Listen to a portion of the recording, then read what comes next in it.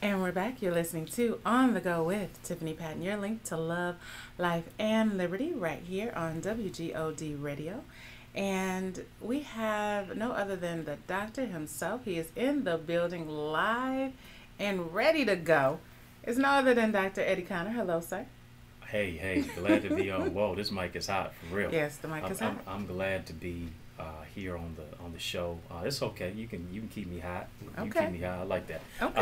I'm so glad to be on the show with one of Detroit's divas. And you always know I call you divinely inspired, victorious, accomplished sister. So I definitely take all that. I definitely take it all. definitely representing. I'm glad to be on the show for Dr. real. Eddie Connor is like a slew of things. Not only is he a professor, but he is an international speaker and the founder of the literacy and mentoring program Boys to Books. He is also a survivor of stage 4 cancer, and he is a best-selling author of 6 books, including Unwrap the Gift in You, Heal Your Heart. And Dr. Connor has been featured, as I said, every time you turn on the TV. ABC, BET, CBS, Fox News, NBC, The Steve Harvey Show. Shall I go on? A lot of alphabet soups. But I'm glad to be on WGOD. All right, that's right. Oh, my goodness. For sure. How do you start to begin to have those conversations with our young men? Well, I think you have to have those conversations at a very young age and really let our young people know that this really, as Dr. Cornel West would suggest, race still matters. Martin Luther King suggested, Dr. King suggested that either we're going to live together as brothers or perish together as fools. Malcolm X says nobody can give you anything. Nobody can give you freedom, justice, or equality. If you're a man, take it.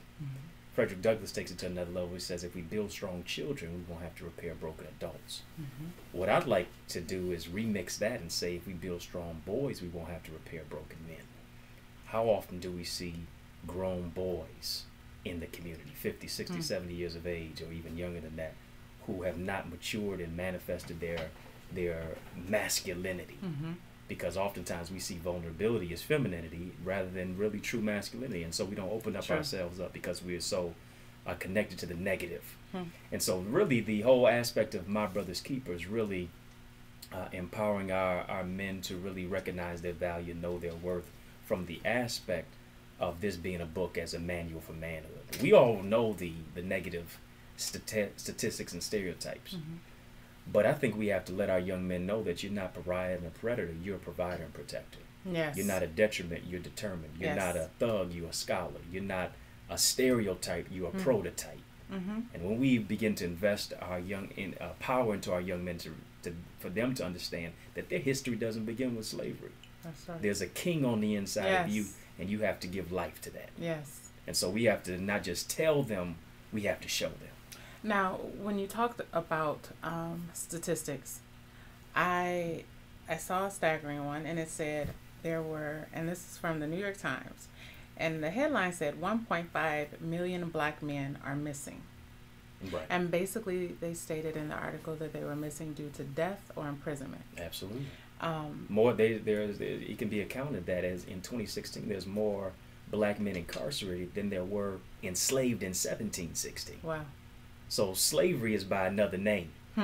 Slavery is now, the incarceration epidemic is now the new slavery. It's the new Jim Crow. Yeah. And you know what? Okay, so slightly off this topic a bit.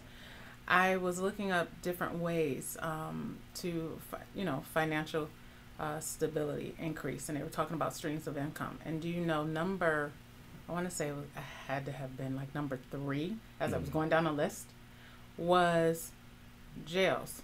Yeah. I couldn't believe, I was just like blown away. I said, wow, this is just something that people truly look into as a means of wealth. Yeah, I mean, just prison is big business. Yes. But it's our young men that are making them billion-dollar businesses. Absolutely.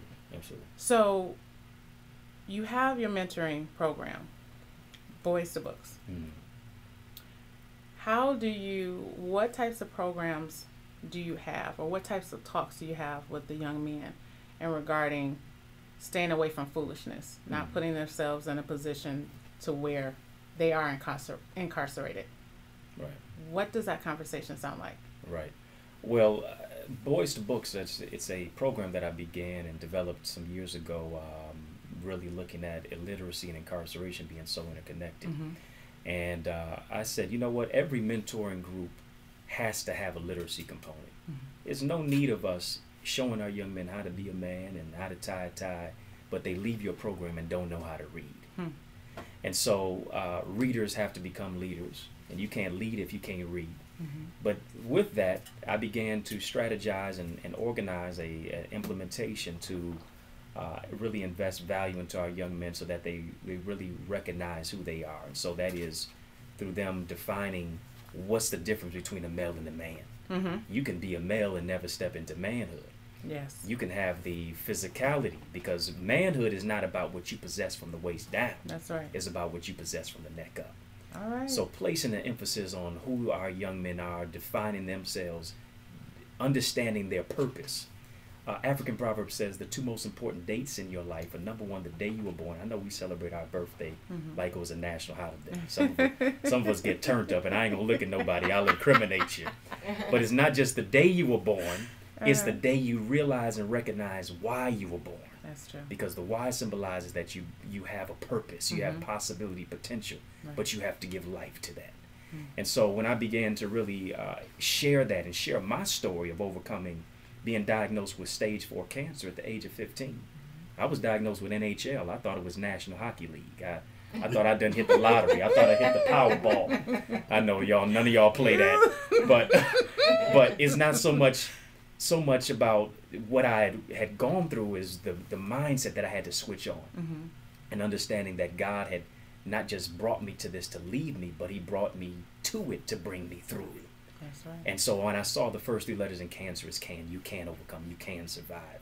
Letting our young men know the last 4 letters in African and the last 4 letters in American doesn't just spell can, it spells I can. That's right. And so to be able to birth that type of mentality into our young men, to recognize their greatness and to contribute. Dr. George Fraser says this. He says, once you learn, you must earn and then return back to your community. It's not just enough for you to learn, not just enough for you to earn your money, but you got to return. The talented 10th have to go back and invest into the 90 of society.